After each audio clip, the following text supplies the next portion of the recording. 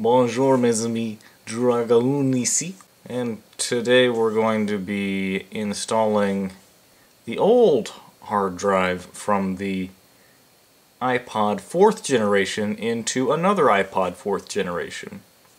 Why would we want to do that? No SSDs involved. Well, since we already did our SSD thing, we have an extra hard drive now that we just took out of the other one. This is the monochrome version of the 4th generation. As you can hear,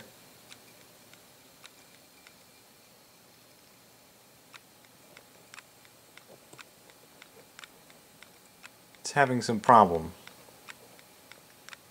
A lot of problems. So it sounds like a bad hard disk. And since it's the same generation, it shouldn't have any problems with me just installing this in there and then just getting it working again. We can just reformat it if it's a problem. So again, we're going to be using a Swiss Army knife to open this.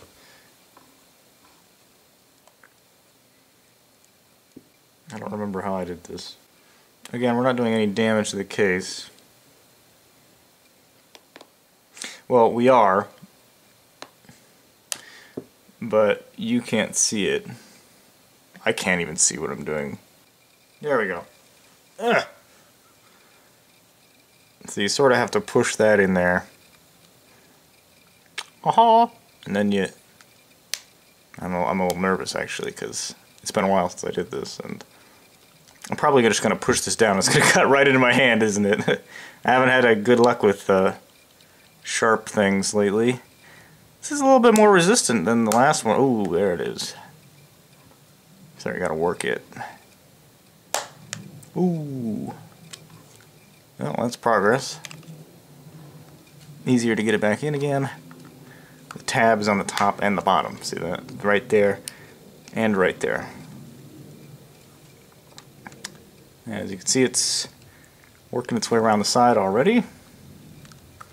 I can almost start to pull it apart right now.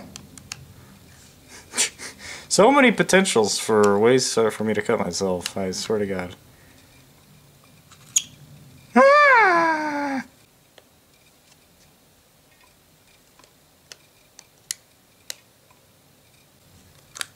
Huh! What is that? Is that just like glue?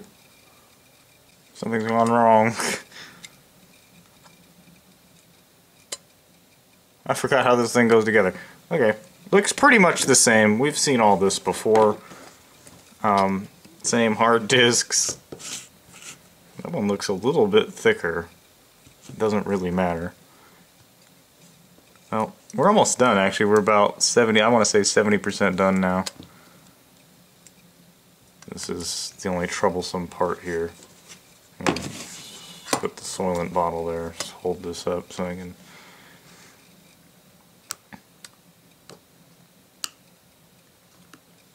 Interesting little... This is just totally free to move.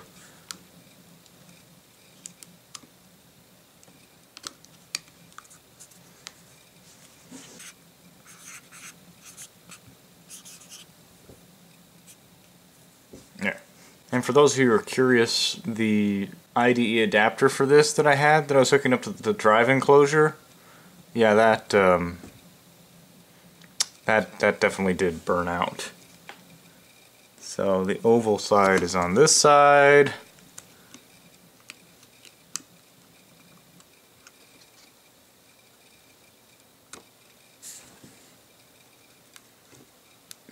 It went in okay. I mean, I guess we could just put it back together, right?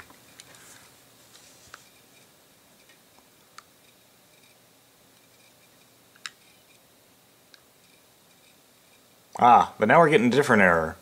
Because the drive inside is poopy, or has poopy data on it.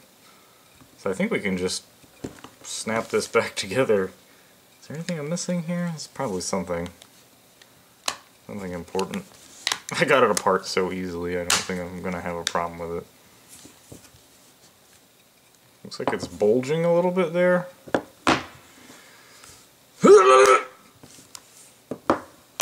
Oh! That was satisfying, okay.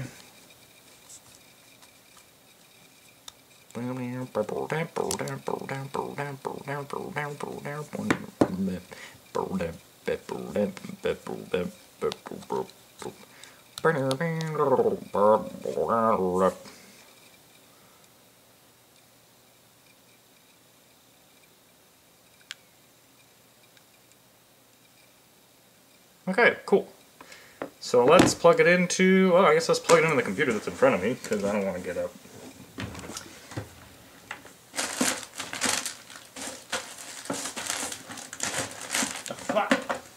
I just made the biggest, most pure, awesome burp almost ever that I've ever done. And wouldn't you know it, I actually turned the camera off when it happened.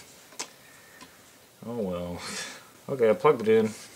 iTunes has detected an iPod that appears to be corrupted. You may need to restore this iPod before it can be used with iTunes. You may also try disconnecting and reconnecting the iPod. Alright, so I'm going to restore it. iPod software 3.1.1 for iPod with click wheel. Now, I can't remember if I tried plugging it into the computer. I'm pretty sure this is bad. I never tried plugging it into the computer. I mean, I just heard the clicking. Oh yeah, been restored, unplug, and connected to external power. See, now I'm second guessing myself. So what if this isn't bad and it's just I'm pretty sure it's a clicky drive. I'm gonna throw this away. I'm gonna recycle this, even though its foam is intact. I didn't rip it apart.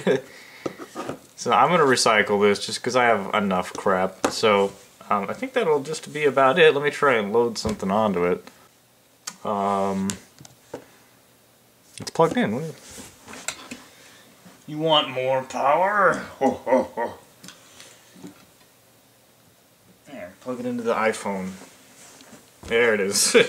Into the iPhone adapter. I didn't like my poop adapter. My LG adapter, whatever this is. There it goes.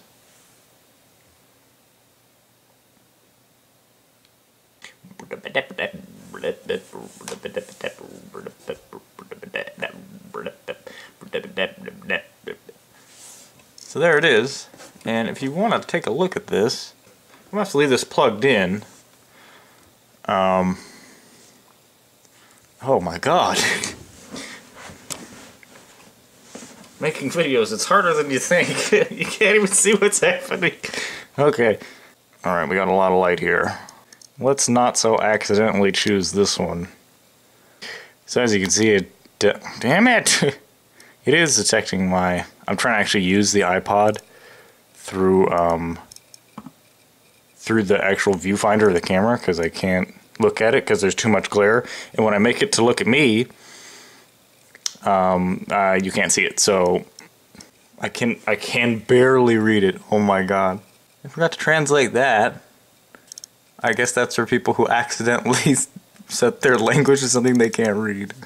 Well, obviously there's nothing on there, but let's put something on there that seems to match up with the theme we have going on here. We'll plug it.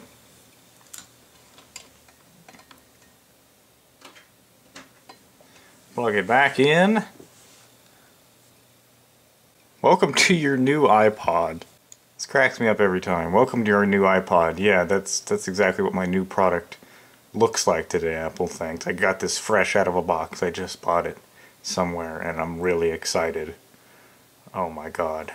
So we're going to keep it manually managed. And I'm going to go ahead and sync on some music. I can feel the hard drive churning away. Don't you wish you could use your iPod while you're trying to film it on a slippery surface? Every single time you try to do anything, the iPod just moves and you can't film it. Introducing Knockoff Mighty Putty, the new way you can make sure your iPod doesn't move on camera, so you'll never have a problem with it moving around again. But wait, there's more. I'll throw in not 2, but 3 pieces of Mighty Putty with your order. Call now. Why don't I do this more often? Ah, there's a little bit too much Mighty Putty. This isn't actually Mighty Putty, it's just, like poster sticky tack. Okay, the syncing is completed, and we'll have something that, like I said, matches the theme here. And since we can't have any of this music actually on the channel without some serious consequences, let's go ahead and let me just give it the seal of approval by sort of giving you a sort of paraphrased sort of demo cover.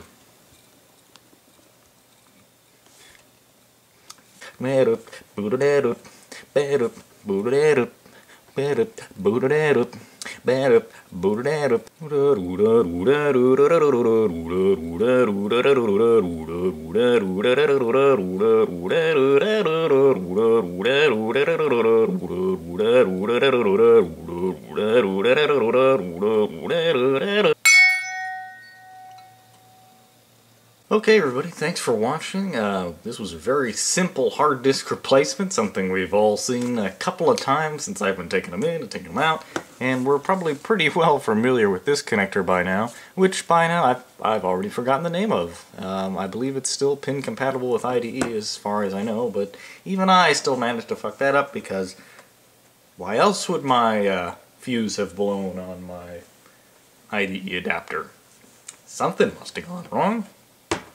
Well, everybody, thanks for watching. I'll probably see you pretty soon.